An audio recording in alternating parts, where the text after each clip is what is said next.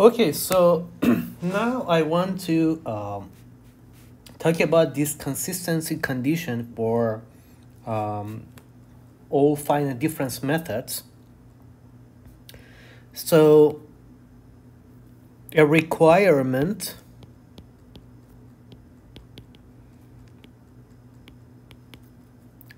for all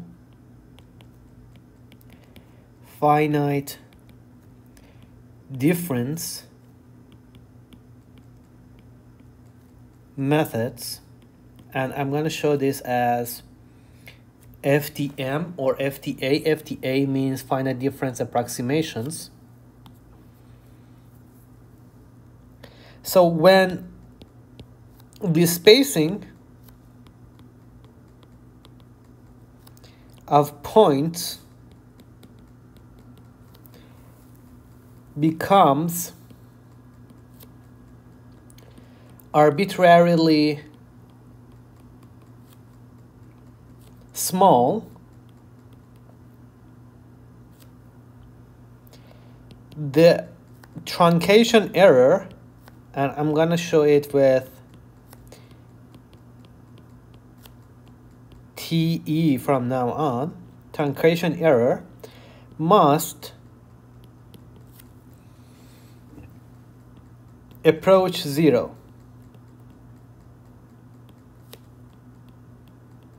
And let's see what it means.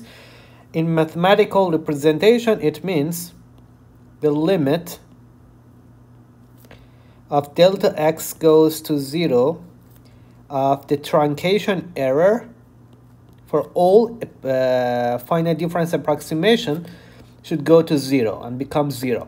And this is called as consistency condition.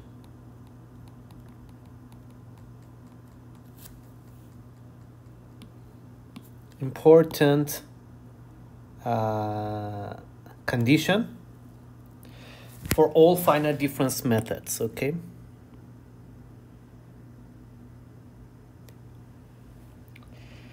So any FTA, any finite difference approximation,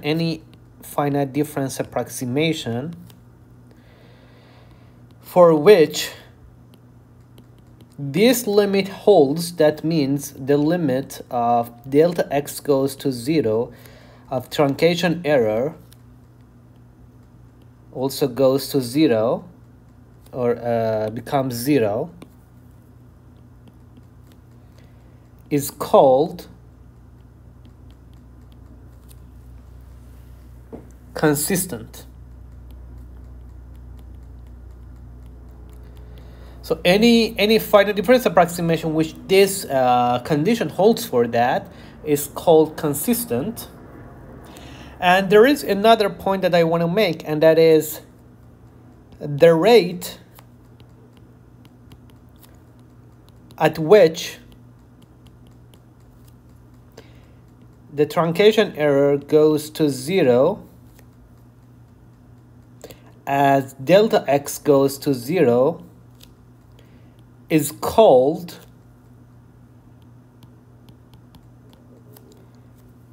and I'm going to show it with this.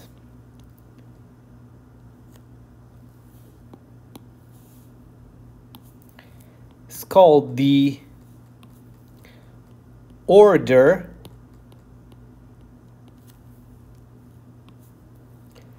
of the approximation.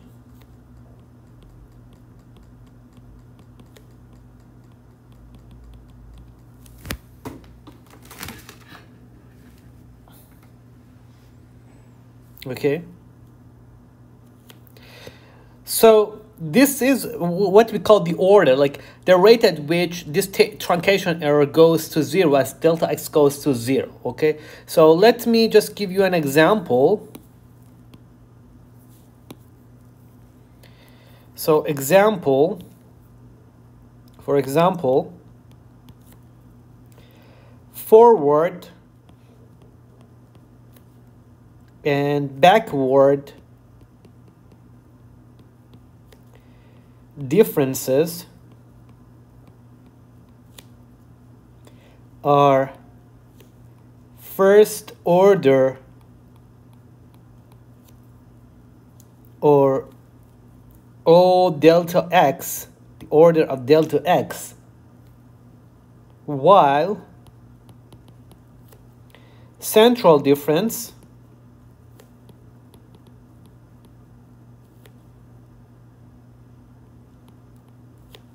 in equal spacing is second order. Okay, so let's look at the backward and forward difference. For example, for backward difference, for forward difference, you see the order is delta xi, right? So this is the largest one, the largest term as delta x goes to 0, because the other terms are going to be what? For example, the other terms are going to be delta xi square something plus delta xi cube something, right? So these are the other terms, and as delta x goes to 0, these become extremely small, extremely tiny, compared to what? Compared to delta x, right? So the delta xi is going to be the dominant term. So this is what we call the order of this approximation. So this approximation, the order of that is delta xi. Okay, the same thing for backward difference. The order is going to be delta xi, and if they are equal, grad xi is going to be delta xi or delta x to make it better. And central difference, if they have equal spacing, we are going to get a second order delta x square or their delta x square similarly. Okay, so this is very important when I talk about the order of any approximation, any numerical method or numerical approximation. I'm talking about this, the rate at which this truncation error goes to 0, right? This one, the rate at which the truncation error goes to 0. So this is what I mean by the order of any approximation. So it can be order delta x, so it can be order delta x square, and so on and so forth. Okay. So now I want to, now that you have all these basics, I want to give a general example of a general way of solving kind of finite difference approximation. Okay, so in general, what are the steps that we are going to take? So this is a simple example for that.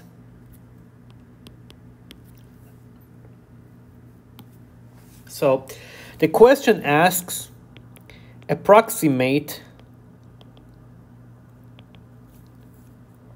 the following 1D steady advection diffusion equation using finite difference method.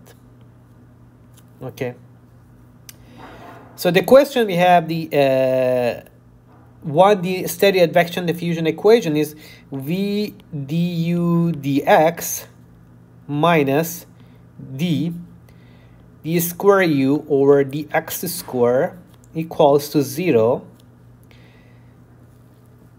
for x between 0 and L, and with the boundary condition of u at 0 is 1 and u at L is 0. Okay, so this is the question. So now let's see the answer.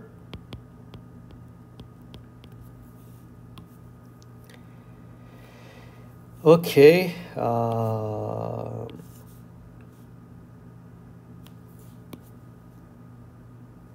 so I want to discretize this equation first, so I'm gonna show it in this border.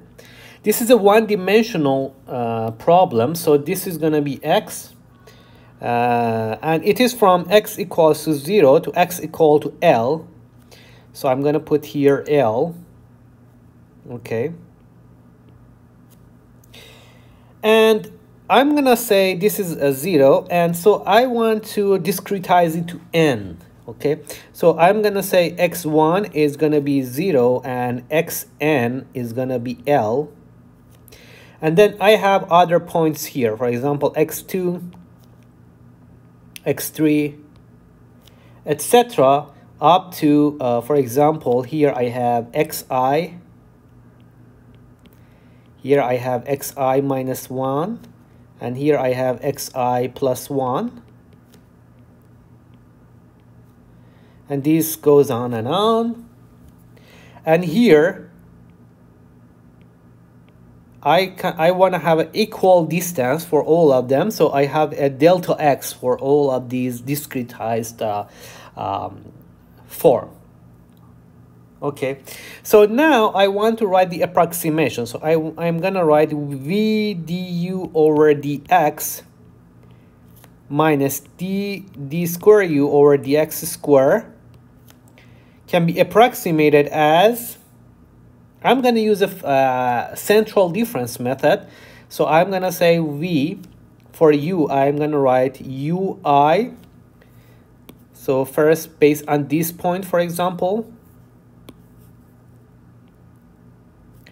I'm going to write v ui plus 1 minus ui minus 1 over 2 delta x. And this is from the central difference method that we learned last time from this one. Okay. So it's going to be 2 delta x.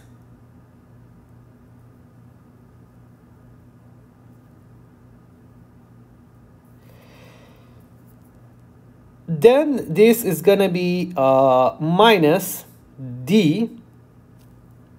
For the second derivative, I'm going to also use a central difference method. So I'm going to have ui plus 1 minus 2ui plus ui minus 1 over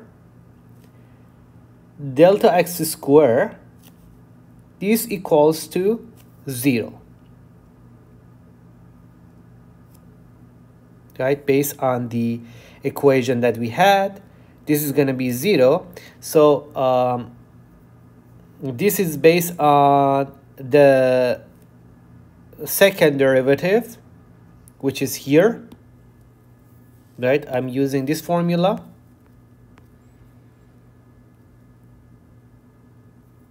Okay. So now I'm gonna multiply this by delta x square over d, and what I'm gonna get is v delta x over 2d ui plus 1 minus ui minus 1, and the second one is going to be just ui plus 1 plus 2ui minus ui minus 1 equals to 0, right? So this is what I'm going to get.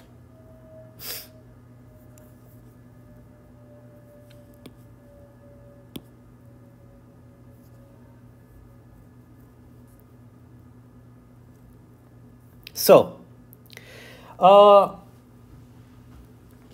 now I want to rearrange these terms a little bit. So what I'm going to do is I'm going to say the first term, I'm going to just write factor ui minus 1. So I'm going to get minus v delta x over 2d minus 1 from here. And I factor ui minus 1 plus Then the second term is going to be this one, so I'm going to have 2ui. And then the third term is going to be for ui plus 1, so I'm going to have v delta x over 2d minus 1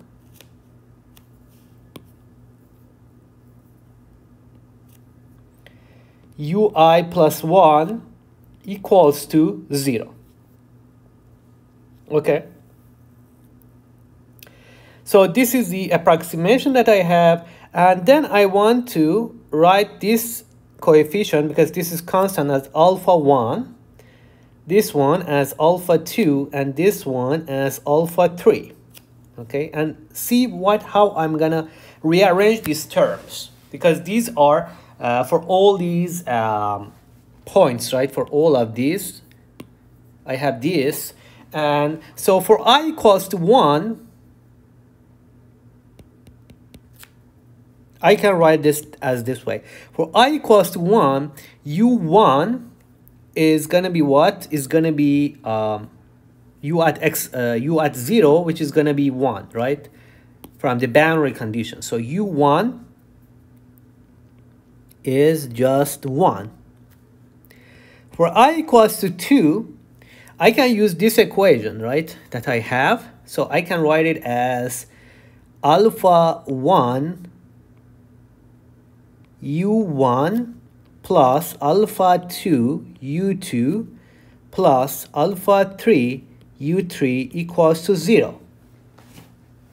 For I equals to 3, I can use the same equation again. I'm going to write it as alpha 1 u2 now plus alpha 2 u3 plus alpha 3 u4 equals to 0. Okay. So this goes on and on until I get to I equals to n. So for I equals to n, I'm going to get u at xn, which is u at L, which is 0 from here, right, from the boundary condition. So I'm going to have un is 0. Okay. So you see, this approximation leads to a set of algebraic equations, right? So these are algebraic equations, a set of algebraic equations, and I can solve this by a matrix equation. Solve a matrix equation. Okay, I can convert this to a matrix and then solve these algebraic equations. So let's see how that will be done if I want to convert this to a matrix. So let me do it here.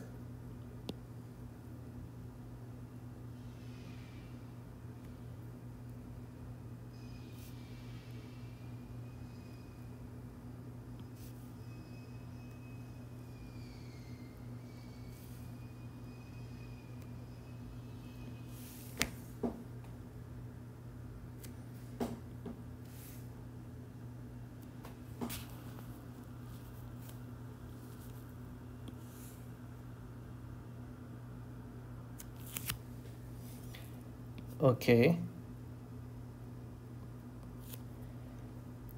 So if we convert this into a matrix,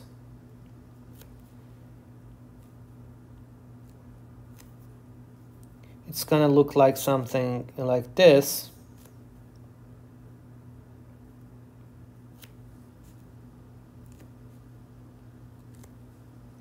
So I'm going to have the first term is going to be u1,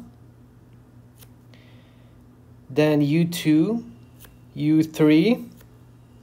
This goes on and on until un. Okay, so the first one is going to be, the first equation is u1 equals to 1. So I'm going to write it as 1, and then which is going to be multiplied by u1, and then the other terms are just 0. Equals to 1 on the right hand side. So the second equation, if I want to write it, is going to be alpha 1 u1, alpha 2 u2, alpha 3 u3, and then the other terms are just 0, equals to 0. The third equation is the first term is 0, then I have alpha 1, alpha 2, alpha 3, and then the other terms are 0.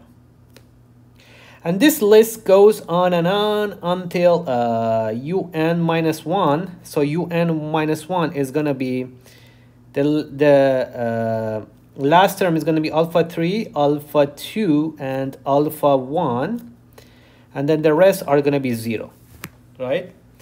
So this equals to 0, and the other terms, so the other terms are gonna be, the last equation is un equals to 0, so it's gonna be 0, and all of these are also 0, and 1 equals to 0, right? So this is the form of these matrix, and if you notice, this is like a diagonal matrix, right? Okay, so this looks like a diagonal matrix. So we have converted this set of algebraic equation to this matrix, and this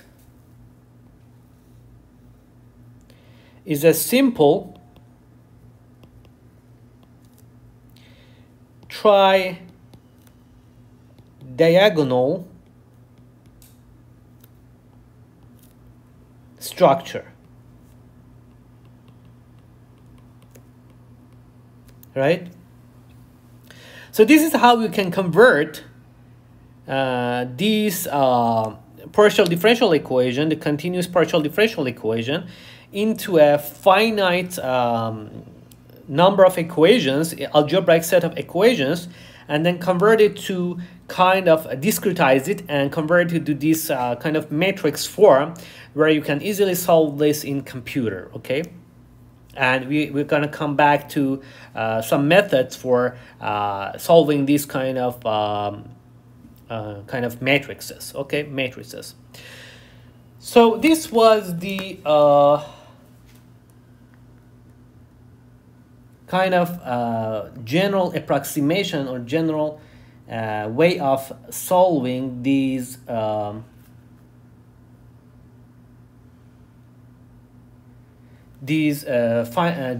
partial differential equations using these algebraic equations and these matrix form. Okay, so let me just have a brief review of what we learned today. So we started with the Taylor's theorem, which is a theorem where we use to kind of approximate a function at the vicinity of a known value of some of that function. So we are going to solve, we want to find the value of the function at the vicinity of this x star, where we know all the value of the x star and all is the derivative values at this x star point, okay? And as I said, this is an exact series, this is an exact solution for this ux with this residual, right? So the residual is also given, the order of the residual is also depends on how much how further you go into that series, okay? So then we solved a simple example of Taylor series for a sine function, just for your refreshing your mind. And then we use this Taylor series to find the truncation errors of finite difference approximations, okay? So we wrote this down, the Taylor series of uxi plus 1 and uxi minus 1. And then we found that for the forward approximation, this is going to be the forward approximation, and this is going to be the truncation error of that. And the leading term, the leading order term here is delta x, delta xi. in which if you have equality distance, delta xi is going to be just delta x. So the order of approximation of a forward difference approximation is delta x. Similarly, we did that for a backward approximation, and also I showed the truncation error of a central difference approximation.